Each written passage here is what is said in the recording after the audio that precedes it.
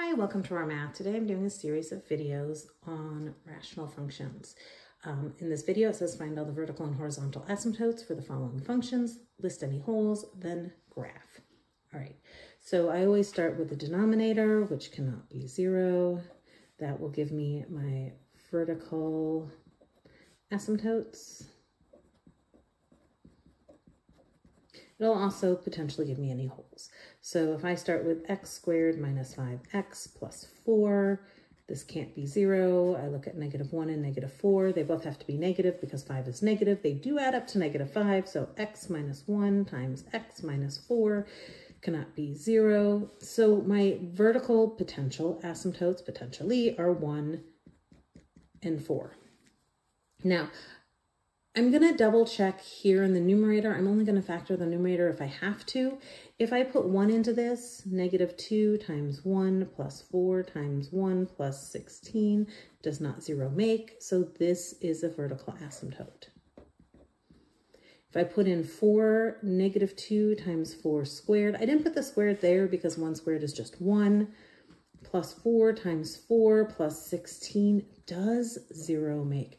This is going to end up being a whole. And I do need to factor that numerator. So to factor the numerator, I'm going to factor out a -2 and get x squared plus minus 2x minus 8. See, 1 and -8 does not add up to 2, but 2 and -4 does. So I end up with g of x equals -2 times x plus 2 times x minus 4 over, where's my original factoring, x minus 1 times x minus 4. Those reduce to 1 because anything divided by itself is 1. So I have -2 times x plus 2 over x minus 1. All right, so we have reduce this down a bit. The x minus 1 with x equaling 1 is a vertical asymptote. If we put this 4 into here, g of 4 equals -2, 4 plus 2 over 4 minus 1.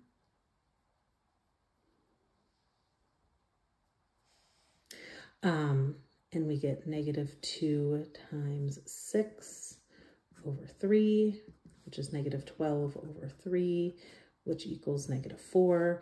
So our whole is at 4, -4.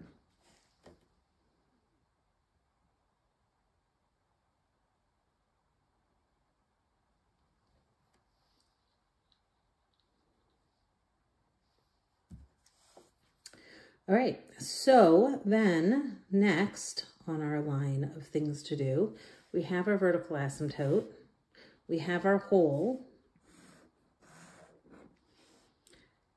There are 2 more things we should do. Let's get our vertical asymptote sketched in.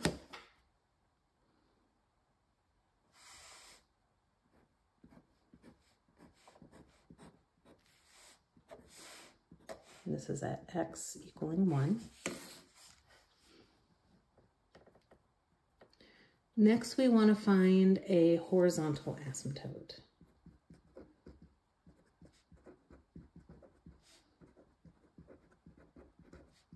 Now, instead of scooting my paper up and down a lot, I'm going to rewrite our function here, g of x equals -2x squared plus 4x plus 16 over x squared minus 5x plus 4.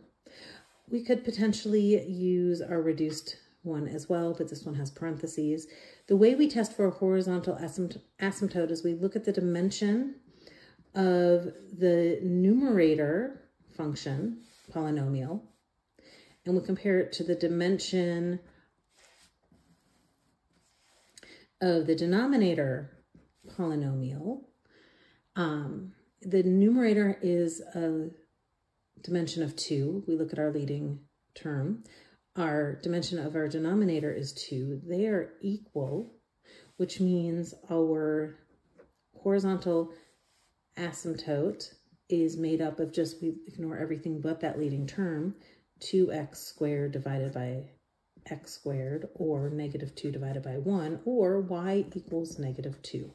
So y equaling negative 2 is our horizontal asymptote.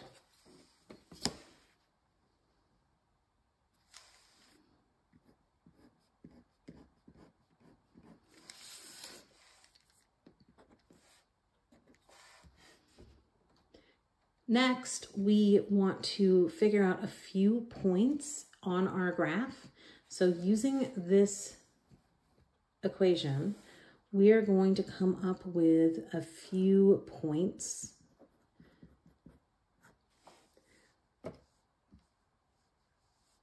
on our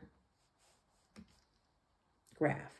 And because our asymptote is at 1, I tend to choose things around there. So maybe negative 1, 0, not 1, 2, and 3. We'll look at 4 points and see what happens at those 4 points. We could just plug those in because this is kind of ugly.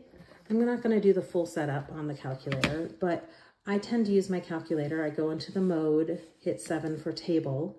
I would do parenthesis, negative 2, and then if right above the parentheses there's this x, so I would hit alpha x squared plus 4 alpha x plus 16, close parenthesis, divide, open parenthesis, alpha x squared minus 5 alpha x plus 4.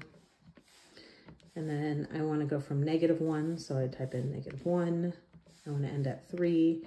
And right here is where I could decide if I want to do a step or 0.5. If I put in 0.5, I'm just going to get a few more points. I'm just going to do the 1, the 0. Notice 1 is an error because that's our asymptote. The 2, which is negative 8. And notice I only go to negative 8. So when I get to 3, which, oh, that's negative 5 and negative 5. And I have more points here if I need them. So negative 1 was 1, 0, 0,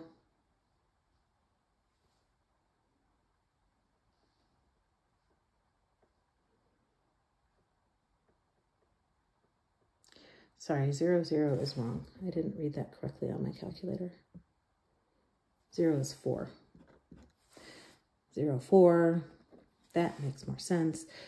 So we can see that this is coming up this way. And it's going to come down. I do want to quickly note that this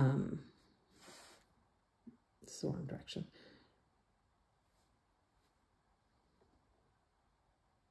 This will come down this way.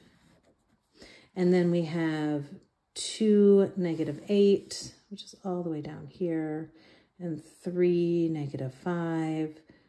4, negative 4 is a whole, because we already have that. And so we can put the whole into the graph. So we just plotted the points that we could with our whole, giving us the points from the calculator, just a few to kind of let us know how everything swung in our graph. All right. Hope you've enjoyed this video. Please subscribe to my YouTube channel, and I'll see you on the next video. Thanks.